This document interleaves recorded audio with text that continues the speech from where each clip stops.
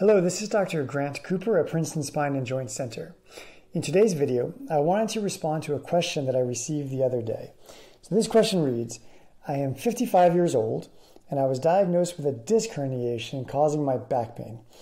I have had the pain for almost 6 months. My doctor said I should have an epidural steroid injection for my pain. Do epidurals work? Okay, this is a great question and it brings up a lot of interesting points for us to discuss.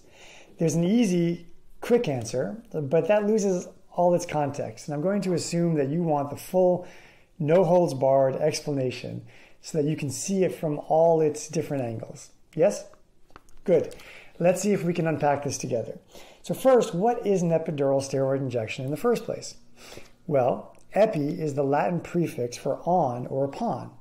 And the dura is the lining of the spinal cord and nerve root. So an epidural injection is any injection upon the dura or right outside of the dura. An epidural that is given for pregnancy is going to be very different than an epidural that is given for the treatment of pain. When an epidural steroid injection is used for a patient with lumbar or lumbosacral problems, first of all, the medication being injected is a steroid. And we'll return to that in a moment. But first, when it comes to the epidural itself, there are 3 basic ways that the epidural steroid injection can be performed. The first and the most common in the 21st century is what we would call a transforaminal epidural steroid injection.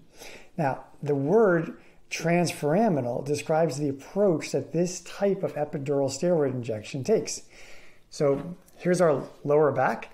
In this approach, the needle, indicated by my pen, comes in from the side and is placed at the foramen, and the medication then goes across the foramen, hence trans, right? Across, transforaminal.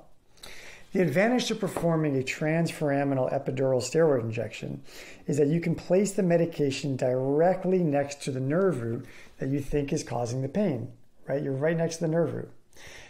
The second most common approach for an epidural steroid injection is called an interlaminar epidural steroid injection.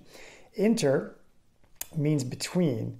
And so an interlaminar epidural is one in which a needle is introduced from the back of the spine between the lamina. And as you move the needle between the lamina, you're going to pop through a big ligament there called the ligamentum flavum, which is running along the back of the spine.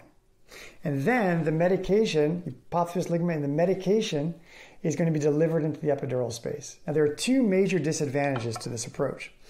First, the problem that's being targeted is in the anterior aspect of the canal, or in other words, the front of the thecal sac, and closer to the disc. And in the interlaminar approach, that spread is going to start posterior, right? Your needle's here, but you want to get over here.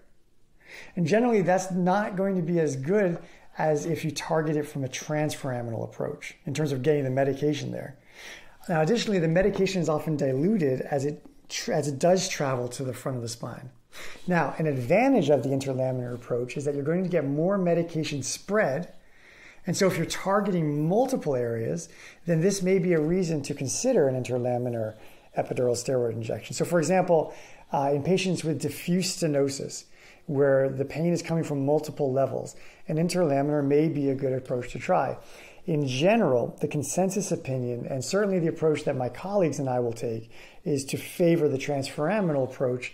And then if that doesn't work, and there's a reason to think that the lack of efficacy might have been due to the stenosis itself blocking the flow of the medication, then an interlaminar may be something to consider in that instance. An interlaminar may also be something to consider in an older person with multi-level stenosis, like we mentioned, where the symptoms are thought to be coming from multiple nerve root levels, and you don't want to have to start targeting them one at a time. You could try an interlaminar. Now, like we said, the interlaminar will have a great spread of the medication to the multiple levels, but of course, this positive is also its negative. By having a greater spread, you also have a more dilute spread, which is why the transforaminal epidural steroid injection is going to be typically favored, because you're going to get that more concentrated dosage of the medication at the site of inflammation. Okay, and finally, there's a third approach called a caudal epidural steroid injection. It's called caudal because the needle is introduced via the tailbone down here, or caudal area through an opening in the sacral bone called the sacral hiatus. And so your needle comes all the way down here, and you're going to be pushing the medication up. Now, the disadvantage of a caudal approach is that you're the furthest away from the site you're trying to treat.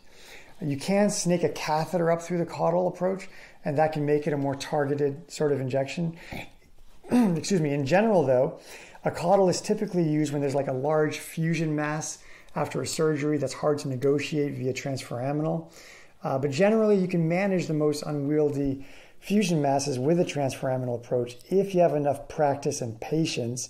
But we can leave that conversation for another video, another talk that goes even further into the technical weeds between these things. But that's basically, those are the three ways an epidural is done. Now, the steroid in the epidural steroid injection is the medication. And steroids are strong anti-inflammatory medications. And the purpose of an epidural steroid injection is to deliver that steroid directly to the site of inflammation. So back to the question we started with. Do epidurals work for back pain and herniated discs? Well, epidural steroid injections are generally used for two basic types of pathologies in the back.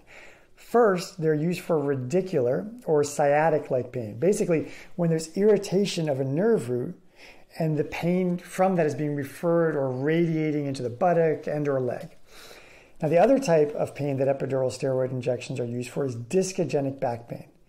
Remember that herniated discs don't cause back pain per se, but rather back pain occurs from discs when there's a tear on the inside of the disc called an annular tear. Now, when that annular tear extends through the disc, then a transforaminal epidural steroid injection can bathe that tear really nicely and help to neutralize the inflammation. Epidural steroid injections are one of the more interesting and at times surprisingly contentious topics in non-surgical spine care. I think it'll be interesting to talk about that a bit, so let me unpack that. So first, epidural steroid injections are performed to remove the inflammation that's causing someone's pain. They're actually really good at doing that. What they don't do is they don't change the biomechanics that led to that inflammation in the first place. So if there was arthritis that was causing a pinched nerve to become inflamed, after the epidural steroid injection takes away the inflammation, there'll still be that arthritis afterwards, right? There just won't be pain. So it's really important to recognize that if all that people do are epidural steroid injections, there's a good chance the inflammation and the pain will get better or go away completely. But, and this is a very important but, the biomechanics will remain unchanged. So therefore, when epidural steroid injections are performed, it's really important to think of them as more windows of opportunity that then allow people the opportunity to work on their biomechanics by doing the right sorts of exercises to tweak the mechanics so that in 3 months, 6 months, 1 year, 2 years, the pain isn't just coming back. Interestingly, to this point, when prospective studies have looked at the efficacy of epidural steroid injections, they find excellent multi-year results. That is, when they take a bunch of patients that have disc herniations and spinal stenosis, and when those patients are then undergoing a full complement of care to include transforaminal epidural steroid injections, they find that those patients tend to do great when followed out over time. So then you've had a few studies that have tried to randomize and then isolate the epidural. Now, these randomized controlled trials are generally a better type of study because they remove all the noise of all the other variables and say, okay, what happens when we just do this injection? What's the effect of just this injection? And it turns out that when you do that, patients only receive several months of relief.